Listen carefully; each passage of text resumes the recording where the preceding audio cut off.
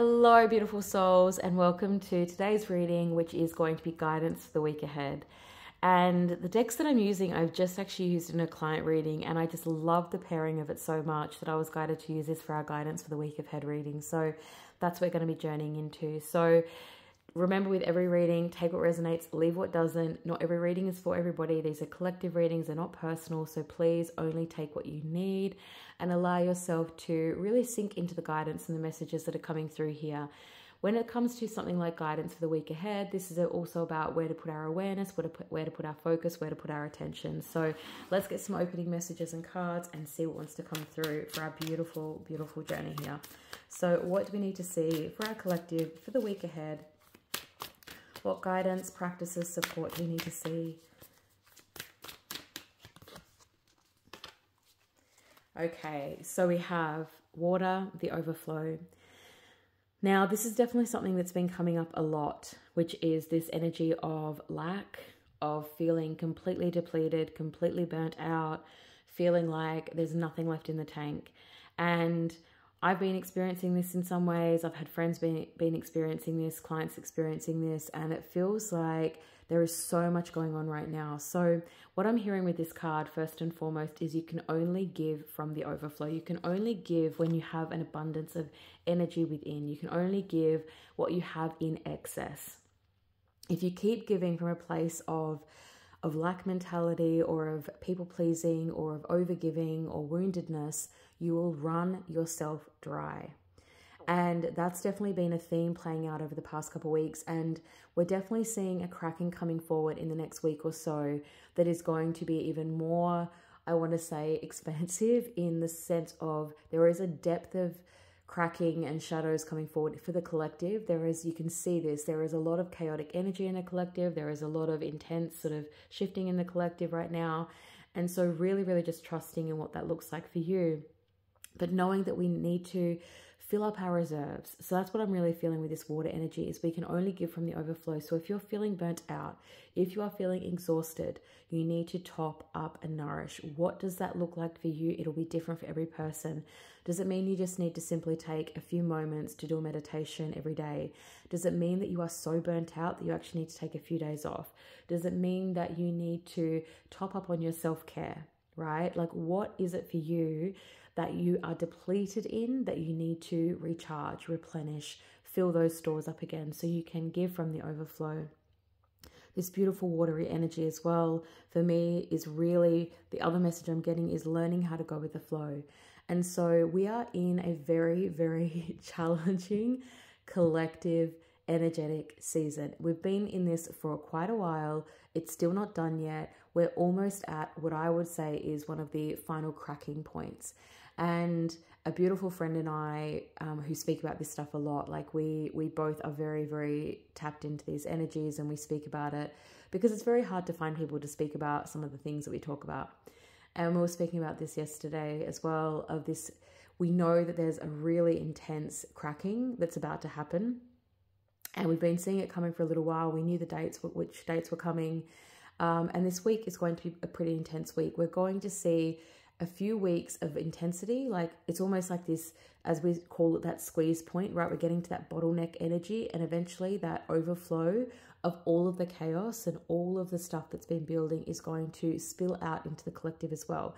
What that also means is that you may feel more triggers, more shadows, more projections, more reflections from the collective than you have in the past, and that may feel really triggering to yourself. So learning how to nourish, learning how to ground, learning how to have lots of self-compassion and love so you can navigate that with a little bit more ease and grace. So what this feels like is very twofold. Is one is making sure you're topped up. Two is going with the flow of what's coming, because we are going to see quite an intense, what I would say is a cracking and crumbling of a lot of systems, a lot of programming. There is going to be a lot of uncertainty for those who are on their beginning stages of awakening, or maybe they haven't quite awakened yet. There is going to be a lot of fear coming to the surface as well. So as I'm doing this particular reading, and I was told to do a guidance for the week ahead, which I don't normally do in this way, but it felt very strong that this is what needed to happen, and to also have this dialogue around the energies and how they are going to be impacting us. So Really feeling into that. What does that look like for you? Are you burnt out? Do you need to top up? Is your heart feeling empty? Are you feeling full? Are you feeling the external pressure as well? Because the external pressure is definitely building for many of us. So feeling into that, navigating that in the best way possible. The more you can rest and replenish, nourish yourself, doing all of the things you need to top up your level of self-care and energy, the more easeful the next few weeks to a month will be, because there is going to be a lot of shifting in the next couple of weeks up to a month, and then we're going to see a little bit of a pivot in the energy coming up. So there's a lot at play here. Let's have a look at our next card. What else do we need to see for our beautiful collective for this guidance for the week ahead? And we have gracious receptivity. Gracious receptivity. Now, we've got the beautiful hummingbird energy. We've got butterfly energy in this as well. We've got Merkaba energy. We've got so much coming through. I love the fact that we've got kind of this like third eye sitting at the throat chakra as well, and lots of illumination points. But what I want to say with this is something that came to me. I don't remember if I've said this in a reading this week or not, but because it only came to me very recently. But what landed for me the other day was around this version of receptivity. And for many of us, we feel like we need to earn what we receive, right? If I give enough, I will receive. If I do this well enough, I will receive. And we're in this thing of trading off for receptivity. And the thing that landed for me the other day is that I'm no longer in a season of earn, I'm in a season of receive. And for me to change that language shifted the entire way I was seeing things. And so that's why I love this energy of gracious receptivity. So I always say, give with grace, receive with gratitude. But I love that this says gracious here. So when we give with grace, we give without expectation. When we receive with gratitude, we're receiving without expectation. And it's allowing yourself to be in that state of beautiful fluidity with our receptive self. So are you feeling receptive? Are you feeling open to the things that you desire? Or are you feeling like you still need to earn something that you desire, and that you're blocking your receptivity of it? You're blocking your level or ability to be able to receive it with grace. And so asking yourself, is my heart open or closed to receiving? And do you feel like you need to trade in order to receive? To give, overgive, excessively give in order to receive, which is probably why your tank is empty. If that's the case, if you feel like you have to continuously give to receive, your tank will be empty. You're over-giving. Receptivity, or divine reciprocity as I like to call it, is giving and receiving in equal measure without it needing to come from the same source, and without there needing to be any kind of dialogue around it. We just trust, we know if we can be in this version of gracious receptivity or divine reciprocity, we will always receive what we need, as long as we are not in the energy of overgiving. If we're in the energy of overgiving and giving to excess when we're depleting ourselves, then we are closed to receptivity. So how does that feel for you? What does that look like for you? How can you open your heart to be a little bit more receptive to the things you desire in your life? How can you receive with a little bit more grace? Okay, third card here. What else do we need to see? You just popped right out. We have solar plexus chakra, radical illumination. I love this. This is all about us standing in our sovereignty. This is all about us allowing for our path to be illuminated from within. Now, what I'm really feeling here as well is for many, you may have been deeply, deeply triggered over the past few weeks. There has been a lot of collective shadow coming up. There's been a lot of people being triggered. I've seen a lot of projection of that trigger, and I'm noticing it very strongly in the collective.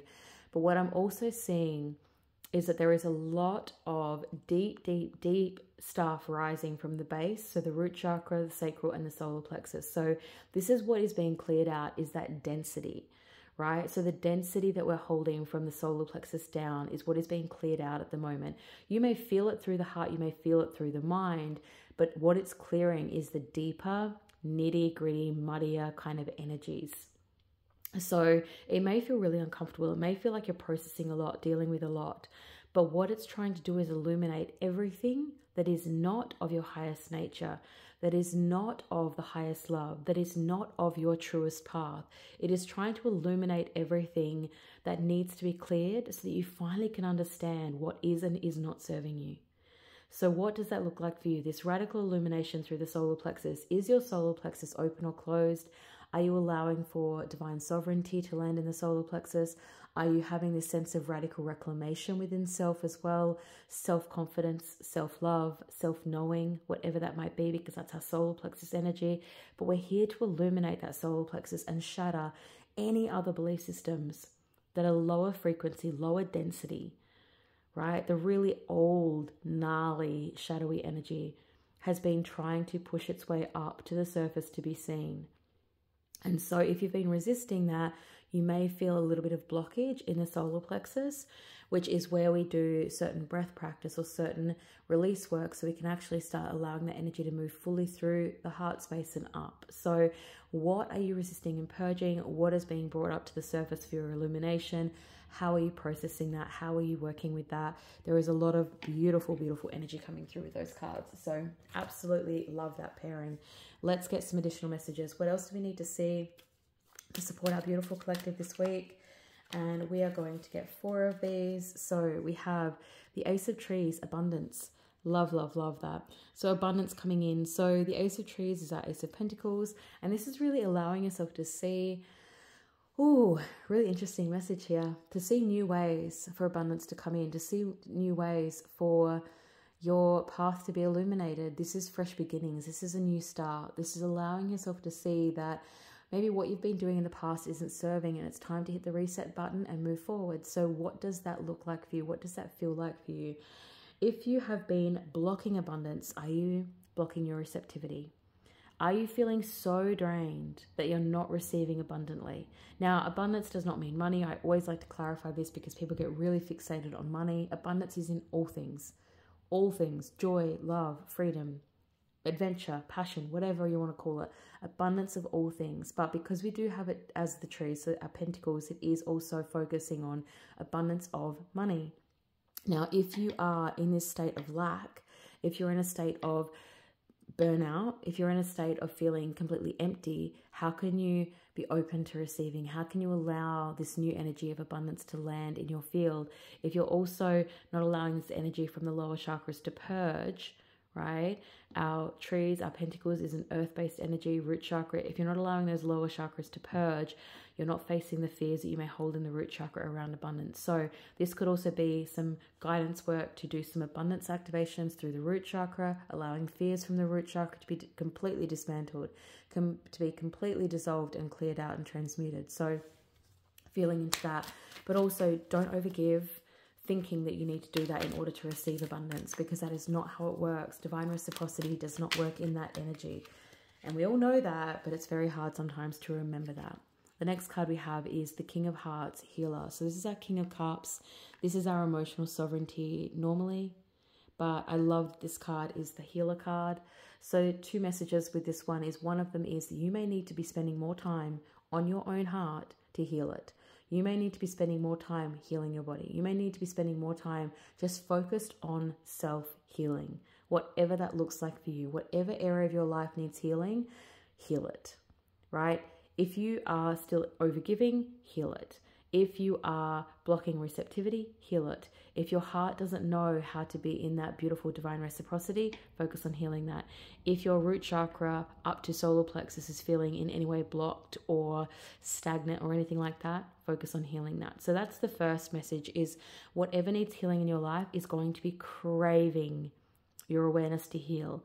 The other message is, for some, coming up over this next week, is the more you can be in this energy and heal these parts, the more you can sit in your healer frequency. So if you have this deep inner calling that you are a healer, maybe this is your season to start stepping into that in some way. For those of us who are healers, like I've been a healer my whole life, it's always been my job. But I know I'm going through a change right now, which is shifting the way I heal and shifting the way I resonate with healing in a beautiful way, but it has definitely been very challenging because it's like I need to kind of go through these new initiations again. So if you are a healer already and you feel like things are a little bit stagnant, or you feel like energy feels a little bit strange, also know that for those of us who have been in the healing space for a little while, everything is shifting. And you may be going through, I don't like to use this word, but I'm going to use it because it's using it for ease. You might be going through an upgrade in your healing abilities. If you've done enough of this work and you are in divine reciprocity, your ability to heal may be expanding. So I'm not alone in that. I definitely know a lot of healers that are going through that, and we're all feeling this this kind of very strange energy around our healing abilities and how it's shifting and how it's morphing into something new and beautiful. So really, really trusting in that. But what do you need to see for your own healer's journey? So how does your heart need healing? How does your reciprocity need healing? And how can you activate more of your healing abilities as well? That is the other message. So let's get 2 more of these. What else can we see? The next one we have is the path, explorations. This is normally the Chariot, but I love that we have this path. I love that we have this radiant illumination coming through here. The path being illuminated for your highest and best good. The path being illuminated for your most divine journey. And it is ready to be explored. But if there's a part of you that is resisting the path ahead, it's time for you to take that leap of faith. We've been seeing this a lot in many readings with like the 3 of Wands, and this like we're paused, we're ready and waiting, and we're waiting to sort of take that step. You've got to take that leap of faith, and remembering that if you lead, Spirit will follow in whatever way that looks, or the universe will follow. But you have to be willing to take that leap of faith.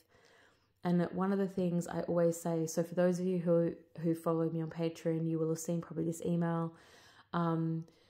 I basically posted up a thing on Patreon, and it was about closing Patreon down.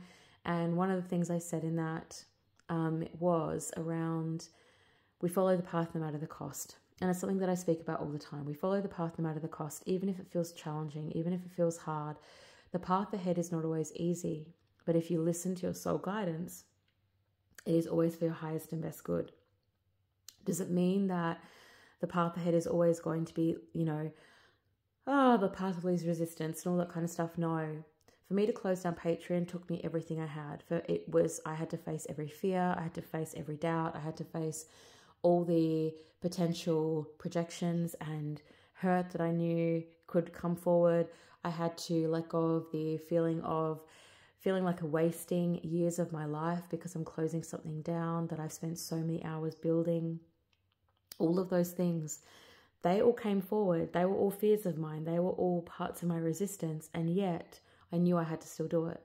And so I sat with that. I felt that. I experienced that. I allowed it to be present while I was writing the email, while I was writing this out, and knowing that I had to close it down. But I knew as well that there was so much fear attached to it. And I had to sit with the fear, allow it to be present, allow it to have its voice, and then say, okay, I know that's simply fear, and I can still take the chance on what I'm being guided to do. So the path ahead is not always easy, but if you're willing to follow the path no matter the cost, whatever your soul's path is, it is a journey of deep exploration into your wounds, into your shadows, but also into your higher expression. So how are you willing to take that leap of faith? What have you been avoiding that this week you could take that leap of faith on? That you could say, do you know what? I don't care if it seems crazy. I'm going to take a leap of faith. I'm going to take that plunge. I'm going to allow myself to explore new terrain, knowing that this is for my highest and best good.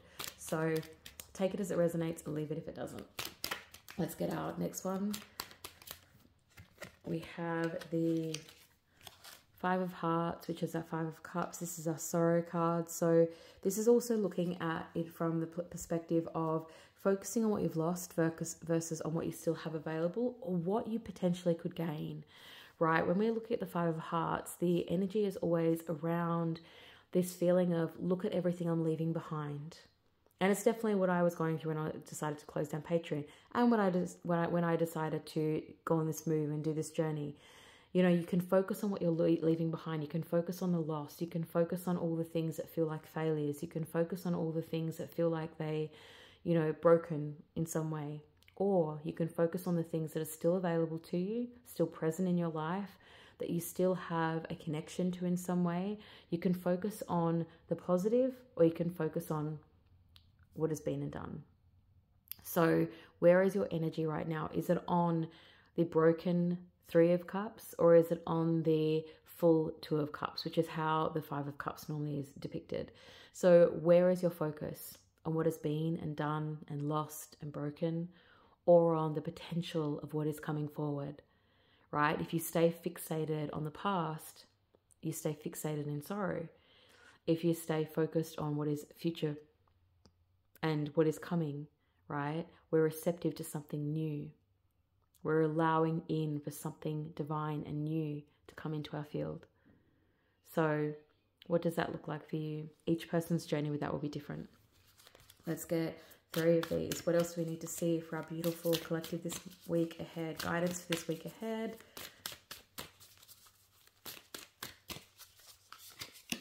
Okay, the first one we have is the Sacred Well. Replenishment, self-care, giving from a place of plenty. Could we have a more perfectly aligned card to that water card there, right? Giving from a place of plenty. Stop and replenish yourself. I think this even came through in a reading the other day. But stop and give yourself the space you need to fill back up again. That you're not feeling that you're trying to give from a place of lack. Because if you're trying to give from a place of lack, you are going to receive that lack energy back. And it's going to feel really resentful. So stop, give yourself some self-care, top your energy back up. Then you can give from a place of overflow.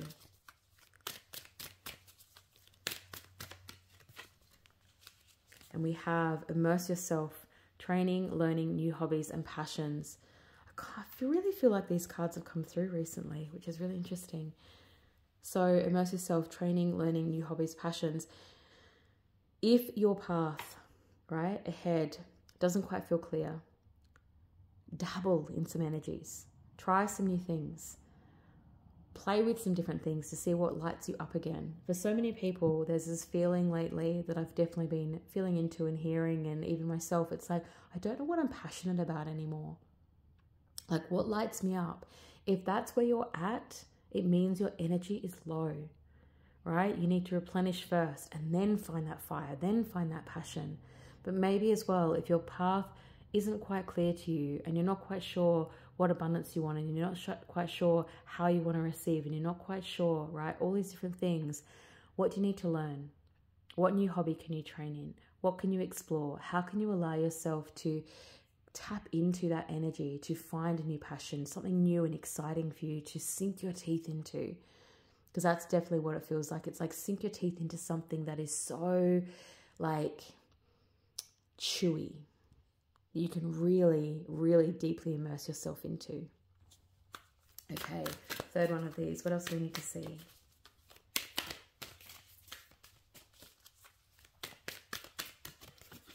Okay, final card here with this is Atlantis. Keep the big vision, stay in alignment as you grow. So again, one of the things that we sometimes need reminders of, and even I need reminders of this every now and then, as someone very beautifully did this to me yesterday, reminded me, is that we are growing, we are expanding, we are going through huge energetic changes and shifts. 1, have compassion for yourself. But also 2, keep yourself focused on what you're doing this for. Keep yourself focused on why you set out on this path in the first place. Don't lose sight of that. The moment you lose sight of that is the moment when things become harder and will stagnate. So keep yourself focused on why did you begin this journey in the first place? What are you setting out to create, to be, to bring into this world? Do not lose sight of that big vision, because once you lose sight of that big vision, once you lose sight of that energy, everything becomes more challenging, right? And we continue to stay in our alignment as we grow. For me, letting go of Patreon was unbelievably challenging on so many levels.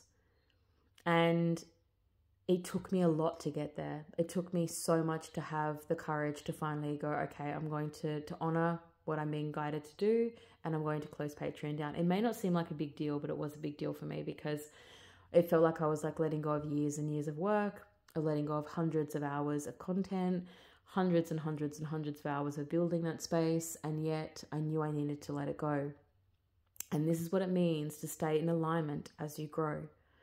Because if I had held on to that, it would have been out of alignment. It would have been out of integrity. And so for me to stay true to who I am, to what I do, to the work that I'm here to do, to how I'm here to guide people and support people, I have to stay in alignment. I have to stay in alignment as I move and evolve and grow. And that sometimes means that energy of cutting something out in order for something else beautiful to flourish. And the analogy I use, which is one of my favorite analogies, it's a writing analogy, it's called Kill Your Darlings. And, you know, the origins of it are, you know, different. Everybody has a different version of where the origins came from, but the way I heard it was from Stephen King. And it says, I'm going to try and paraphrase it as best I can here because I always like to read it, but it says, kill your darlings, even when your little egocentric mind, oh gosh, I've forgotten it. Even when your little egocentric mind does something, kill your darlings. And it basically means it doesn't matter how much work you've put into something. It doesn't matter how much you've invested into something. It doesn't matter how strongly you have an emotional connection to something.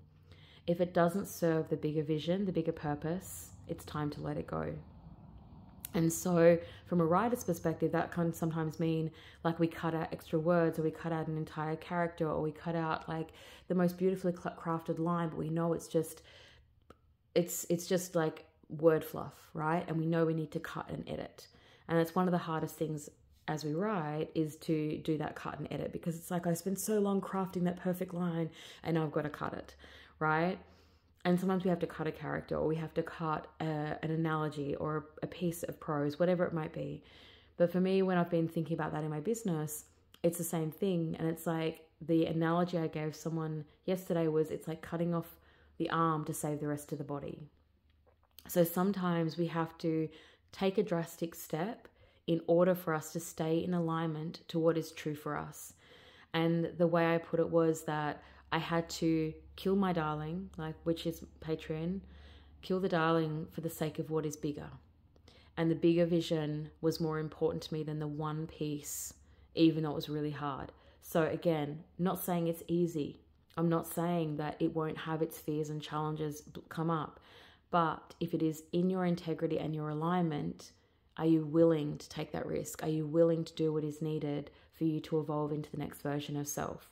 That's really what it's looking at, right? Top yourself up, give yourself enough energy that you have an overflow and abundance to give, and then start to step into this new energy that you're in. So every single person's version of this will be different. Take what you need, leave what you don't. And let's get our final card. Now, as I said, I had these out for a client reading and I just loved the way they flowed with each other, and I just loved the energy. And I had a special deck pulled out for this client, and I was just told, I wasn't going to do it for the collective, but I was just told to do it. So we are pulling our final card here, and it is a Rumi card. And so I'm going to be reading this from the guidebook. So if you are uncertain as to why I'm reading it from the guidebook, even though I know the Rumi deck inside and out, I always read it from the guidebook, because to me, it's just been written so beautifully. I always read, there's about 4 different decks. I'll always read from the guidebook, no matter how much I know the card. So the card we have is 1. So let's read our opening passage and the poem from Rumi. And 1 from Rumi, it says, I have abolished duality from myself. I have seen the 2 worlds as one. One I seek, one I know, one I see, and one I call. And then the extended meaning says, you look for me, and what do you see? You. Am I playing games with you, holding up a mirror for you to behold God? Yes, these are games of love and truth. Look for me and find yourself, for I am you, and you are me, and together we are one, playing hide and seek in love's great playground. So connecting into that beautiful essence, that divine essence of oneness. So what does that look like for you? What does that have meaning for you in your own current reality right now? Maybe you have been living in a world of duality, feeling like you've been abandoned, feeling like you don't have a sense of purpose, feeling like you are kind of floating in this like abyss without anything to tether you. Tether yourself back to source. Tether yourself back to love. I like the phrase love in that, because for me, it takes away all other notions, all other religious sort of connotations, and all of that, the different indoctrinations people have been through. Connect back to love. Let love be the thing that is your oneness. And then from that place, how do you move forward? How do you journey forward with love as your co-creator, co-conspirator? It's a beautiful energy to connect into. So take what you need, leave what you don't, as always. Everything is listed down in the description box below if you need any further support, such as readings, or there's courses and activations and healings and everything else in between. But otherwise, sending you so much love, beautiful souls, and we'll connect again really soon.